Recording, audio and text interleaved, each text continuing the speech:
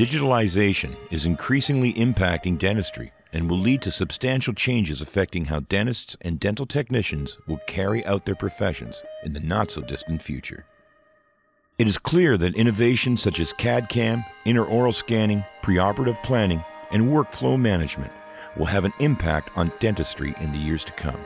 Rotsaert Dental Laboratories got their first computer system to automate the lab in the 1970s.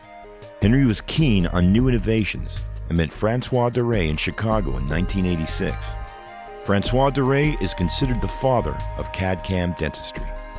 This meeting changed the focus of not only his dental lab, but of the entire dental industry as well. François Duray had created CAD/CAM systems to fabricate crowns and bridges right in the dental office. The race was now on to develop chairside cameras to digitally fabricate crowns. It was in the early 1990s that digital dentistry really took off, with chairside scanners and the introduction of the Rotsaert system. Rotsaert Dental Laboratories was the first lab in Canada to offer lava crown bridge zirconia substructures from 3M Espay. The benefit that lava zirconia crowns had over other zirconia was the ability to tint the cores, color from within.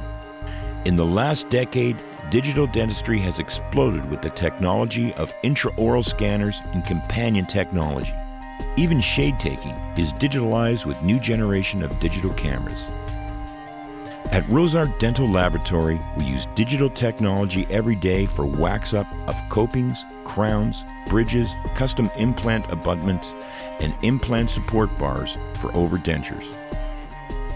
Partial dentures are made from scanning models, CAD design, and digital fabricating. By implementing technology into the fabrication process of a restoration, our highly trained technicians can create a functional, precise fitting and aesthetic restoration for your patients. Digital dentistry is here to stay, and Rotsaert remains at the forefront.